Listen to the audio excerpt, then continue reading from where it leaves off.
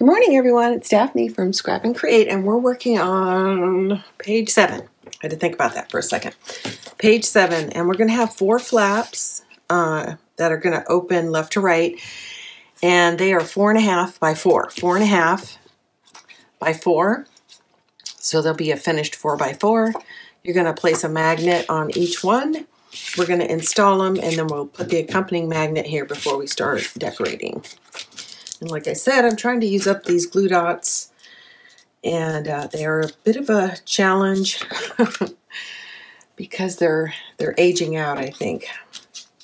So the backing doesn't want to peel off nice and neat. It pretty much wants to drag half of the dot with it.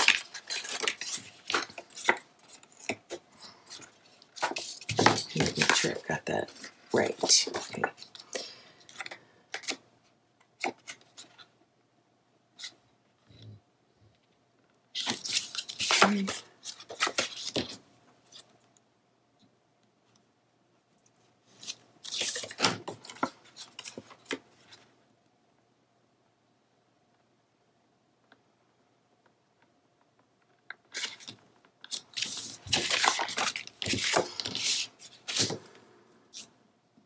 And I did this in the last album, but because I had these cut aparts from the 8x8, they fit so perfectly, I just couldn't resist using them for a 4x4 spread flaps.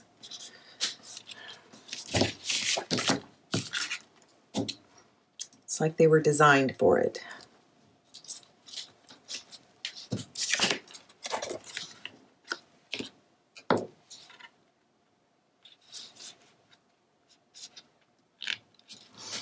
Okay, there we go.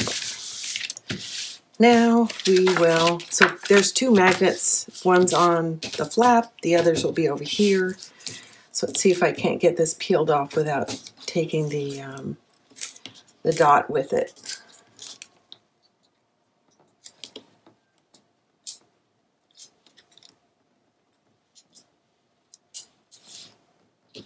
Some of them are in better shape than others. Now, because I used multiple 8x8s, I've got a set of 3 of these. So I'm going to use this on the cover and this on the inside. So I'm going to use 2 full sets of those cut aparts. Woke up with a little bit of a tummy ache.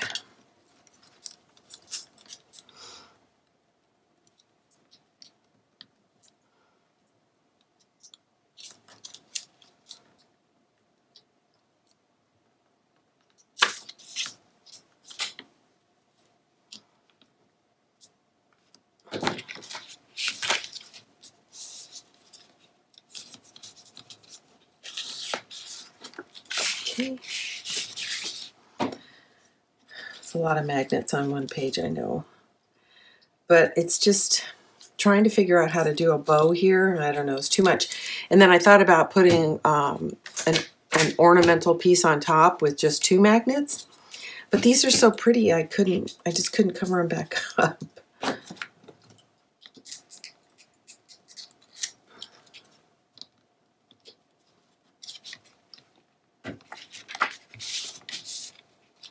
Okay, here's our last one. And then you can start decorating.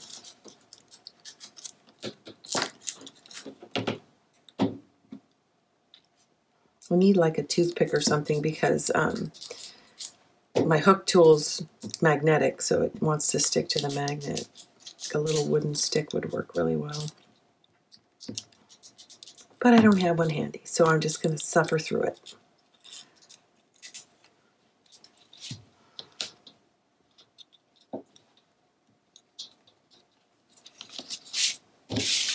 Not very pretty, but it's all going to get covered.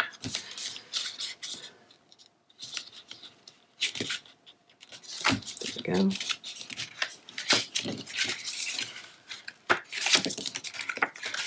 Okay, let's start by putting this down. Isn't that pretty? It's all inked. Oh, I just noticed I didn't ink the top squares. That's all right, we'll get to it. I just found out that the company that makes these tips I think, is going out of business. Another one bites the dust, unfortunately. And I am due for one. So I'm not sure what I'm gonna, I think I'm gonna try, when this completely goes kaput, I'll probably wind up using the art glitter tips. And the reason I moved away from the art glitter tips is I keep losing the pin that goes in the top, and then I'd replace it with a non-stainless, and it would rust, and they're just so easy to lose on your workspace. So I'll have to figure out a solution. I know I've seen people put baubles on the end of it to help keep track of it. That might be the answer.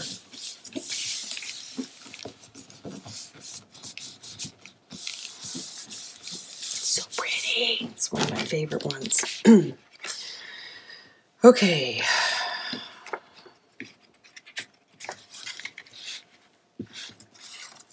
I think I'm going to put him here, so this will be the flip side.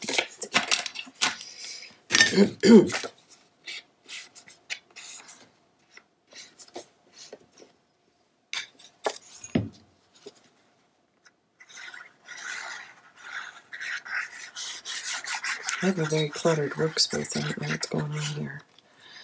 It's like everything reproduced last night. Oh shoot, I forgot I need to trim these. I'm going to have to take a break and trim those. Be back soon. All right, everybody, I got everything trimmed. We're ready to lay these down now.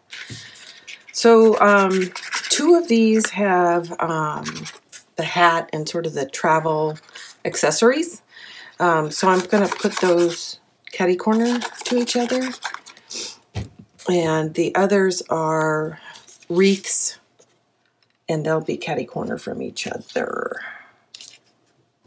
And that will all make a lot more sense in just a few moments. So this will go right here.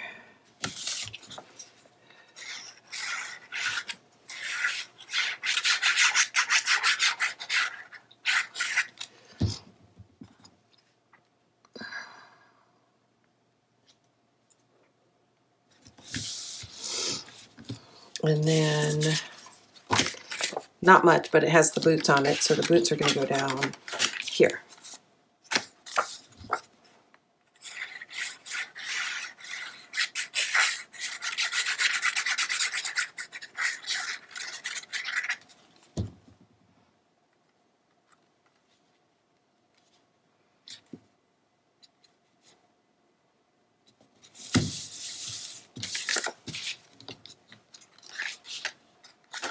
This will be the flip side.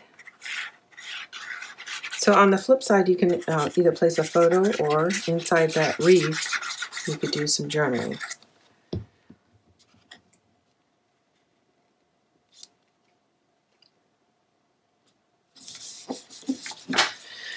Okay, now let's close these and see. Got the birds, and we've got travel journal. So this one looks kind of simple, and so does this. So I'll put the birds down here and this up here.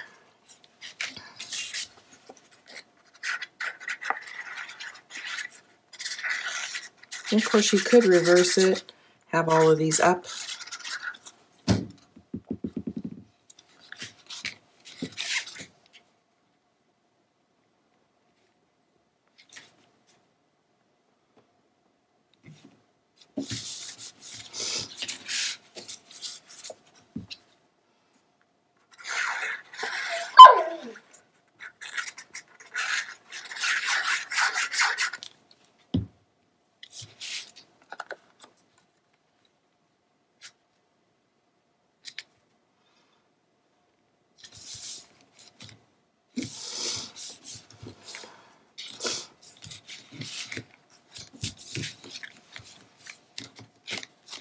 Okay, I think that's correct.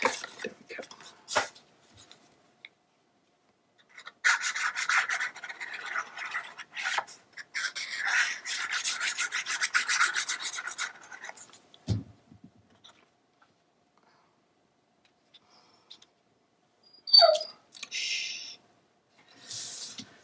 Okay, last one.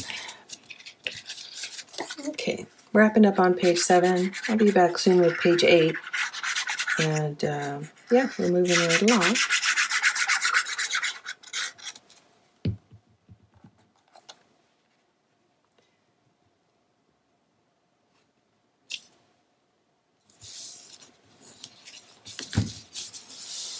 How pretty. It's going to be hard to put a picture here, but let's see. What have I got here? It's almost 5. So this is just a little shy of 5 by 7. So you could put a 5 by 7 here and still get, you know, all these pretty corners. Or you could do something smaller. It's hard to cover that up, but the other thing is 3 by 3s, which is what I think you do here too. So just some ideas, but I really love this paper. There we go. Okay, when we get back, we'll work on page 8.